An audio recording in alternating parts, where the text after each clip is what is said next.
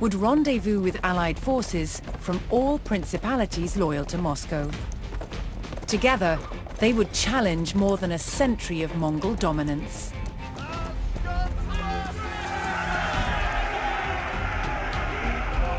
Before the battle, Dmitri would recruit soldiers from nearby villages. He would also ride to his allies, who were awaiting their battle orders.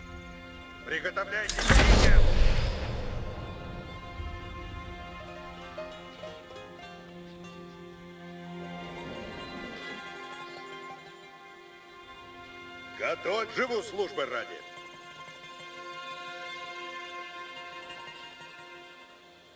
Служите, рад Ясмин. Приготовляйтесь, а наказы исполняйте.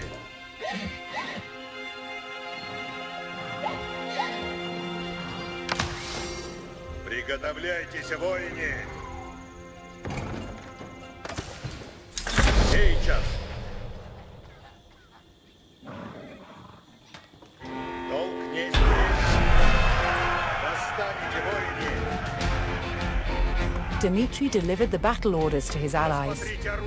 They would take up position on the Smolka river fords and ready themselves for the enemy's arrival.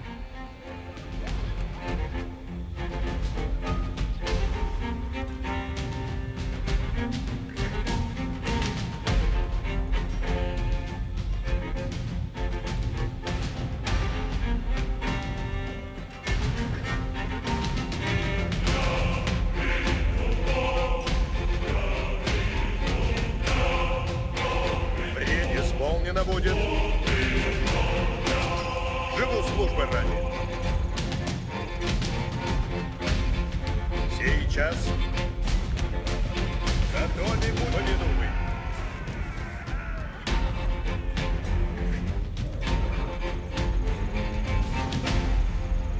Приготовьте. Идем, воины. Не празднуйте.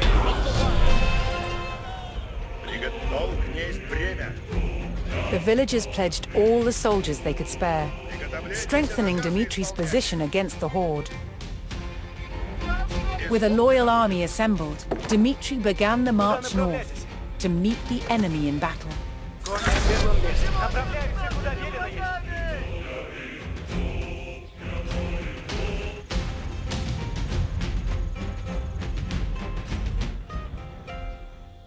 Время действовать!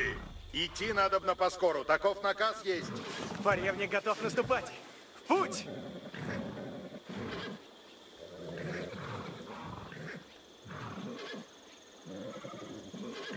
Приготовляйтесь, воины! Оружие готовите! Наступаем! Ожидаю, скачи, родимая! Ожидаю наказа. Направляюсь, куда наказано есть. Ворог поражает! Ворог поражает!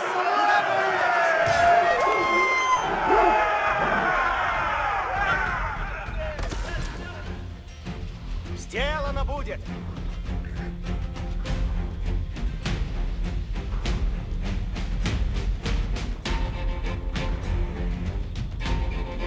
Готов, служите, рад, если. Куда стрелять?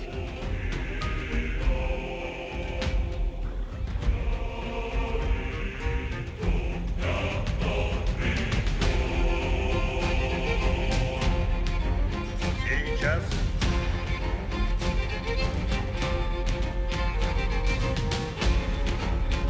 Служите, рад, если.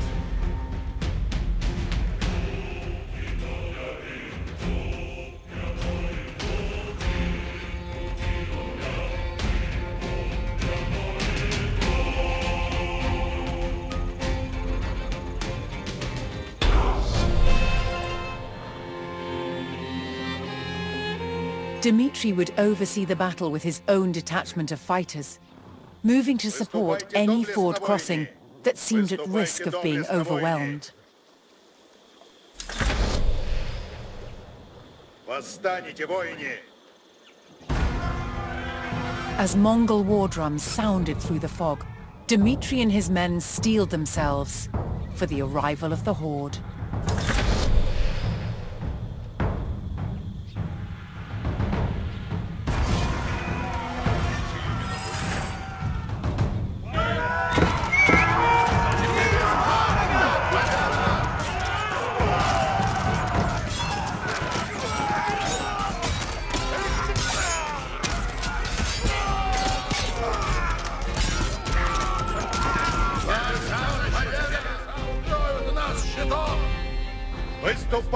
The Rus were emboldened by this first small victory and stood firm on the Smolka River, ready for the enemy's next attack. Время действовать! Во что бы то ни стало!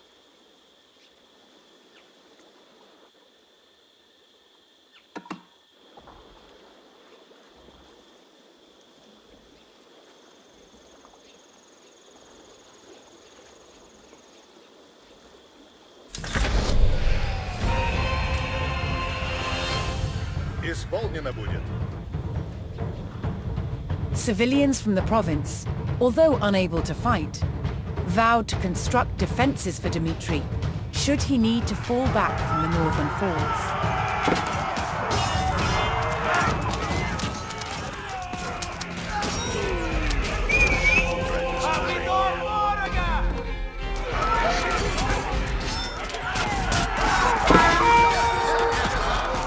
Dmitry's allied villagers had finished constructing a line of defenses, which Dmitry could choose to fall back to if he lost the fords.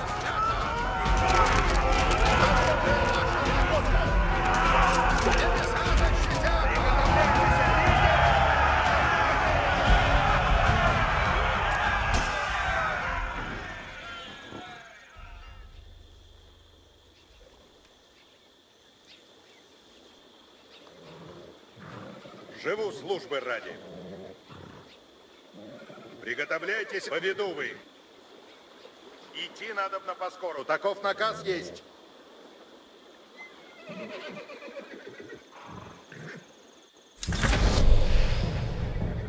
Приготовляйтесь, воины. Готовы будете, воины. Долг несть бремя.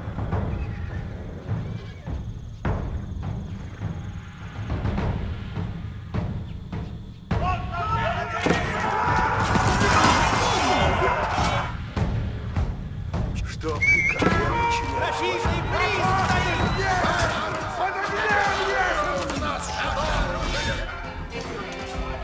Наказ исполнен. Агнец и награждение! С нами сила небесная! Готов! Агнцы смели и готовятся! Оружие! По виду вы! Служите разъезд! Вижу ворога! Сила агнцы готовятся! Посмотрите, приготовляйте! Устаюсь хлеба ради!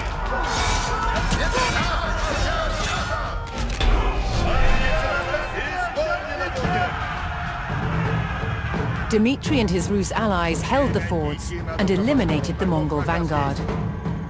While the enemy regrouped after the initial skirmish, the prince ordered the Rus to fall back to the hilltop defenses behind them.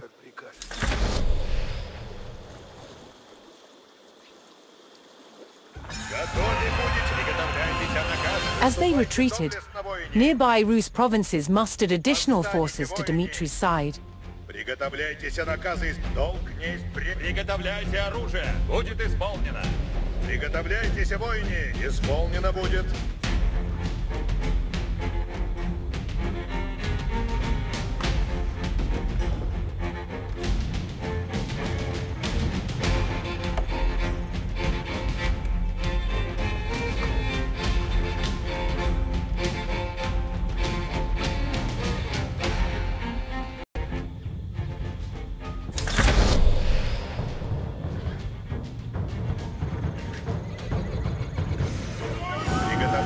Наказы исполнены. По виду вы.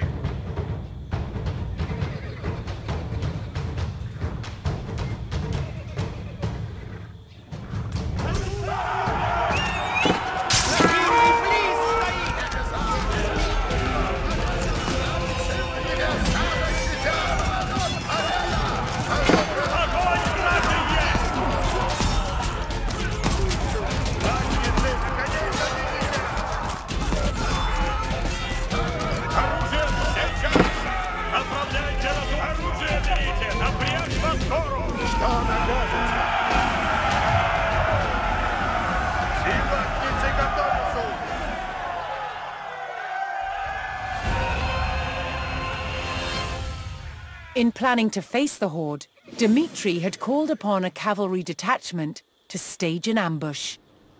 He received word that his reinforcements had begun to arrive and bided his time for the right moment to call them to battle.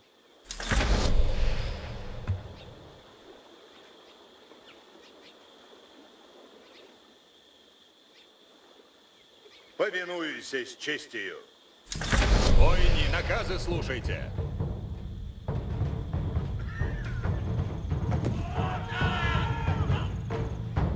Цель ли новая есть? Укажите цель мне. Чего хочете?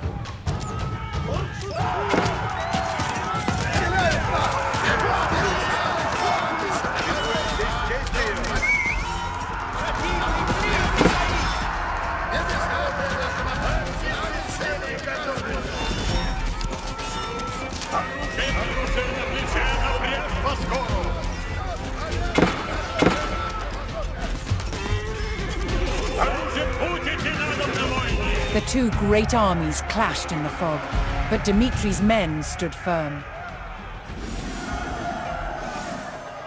Готов, если служите. Повинуюсь с честью.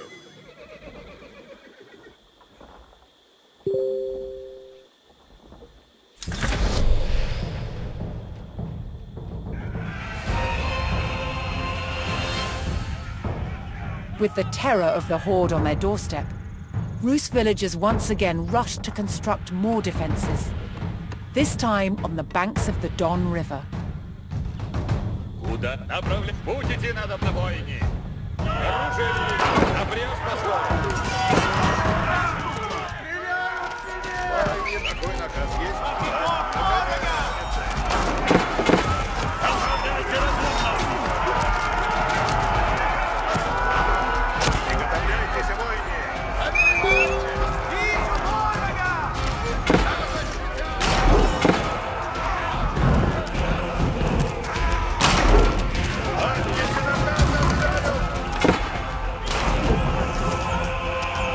Конницы, на коней садись! Приготовляйте оружие!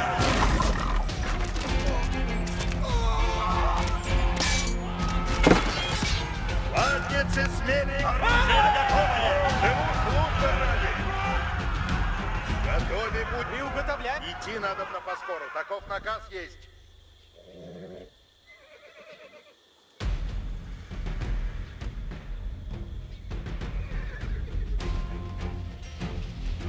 Время действовать!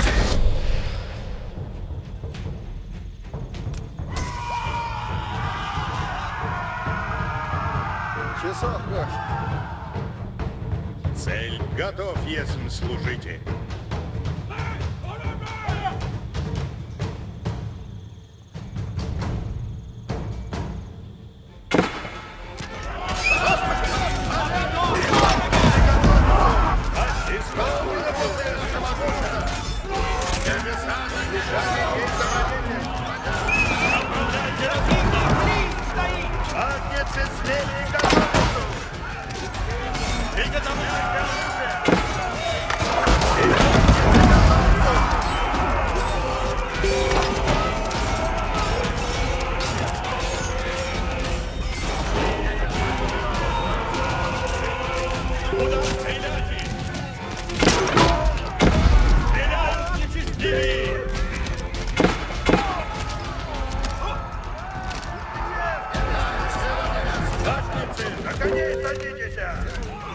Будет исполнено!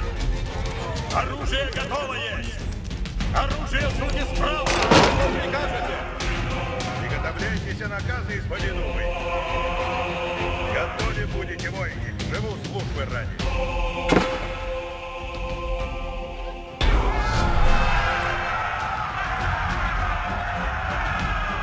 The Mongol numbers dwindled as the Rus struck down their ranks. Seeking an even stronger position, Dmitri ordered his forces to fall back to the Don River, where his allies had constructed new defenses. Оружие готово есть! Руждаюсь хлеба.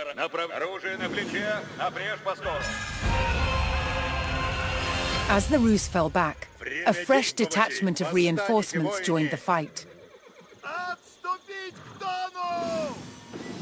The cavalry detachment was in position and waited for Dmitri's signal to strike.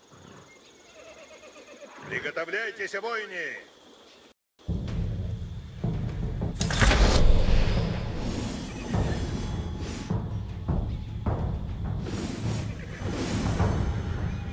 Выступайте доблестно, воины!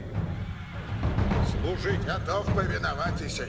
Приготовляйте, исполнено будет.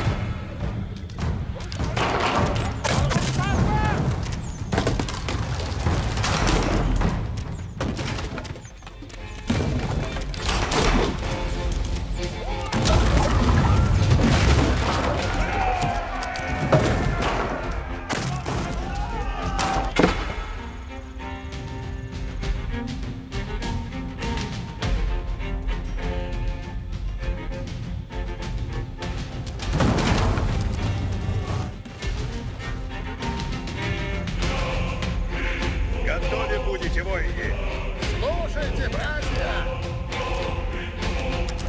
Сейчас. Вижу ворога!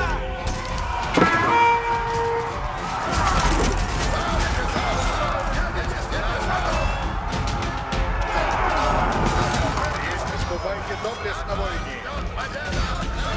Живу службу ради! Стреляю! Вижу ворога!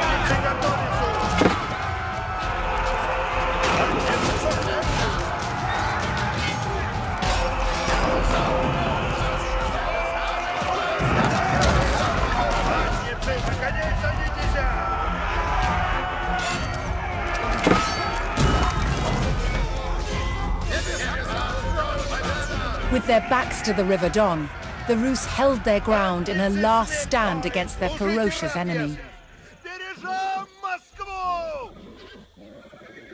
Идти надобно поскору. Таков наказ есть. Живу службы ради. Какой наказ есть?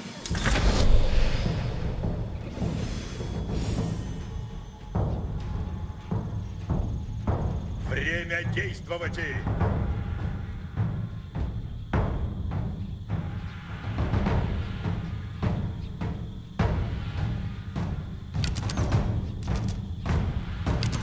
Долг несть бремя.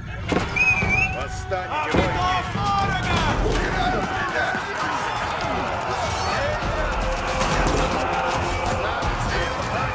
Наконец, садитесь! Восстаньте, воины!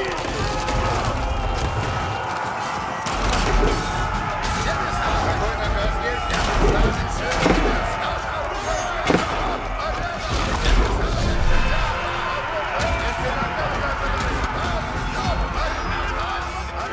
Dmitri saw his opportunity and called in the full force of his cavalry.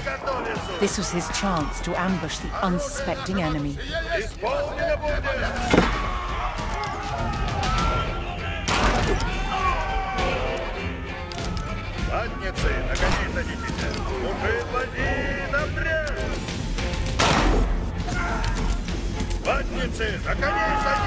In the last gasps of the desperate battle, the Rus would not back down. It would be victory or death.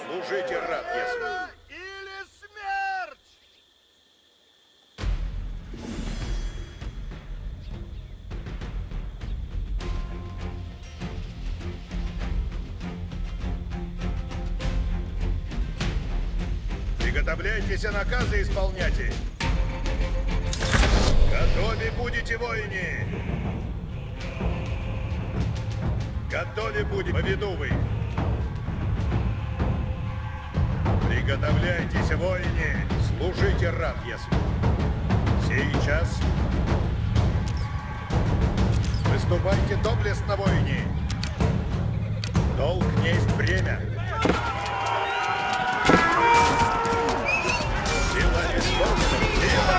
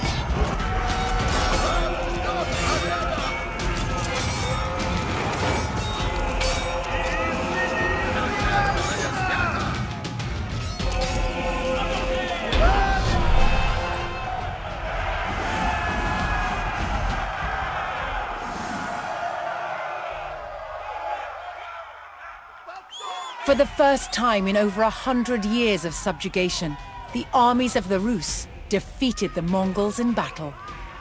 For 3 days and nights, Prince Dmitri buried the fallen in the fields of Kulikovo. He became known as Donskoy, the victor at the River Don.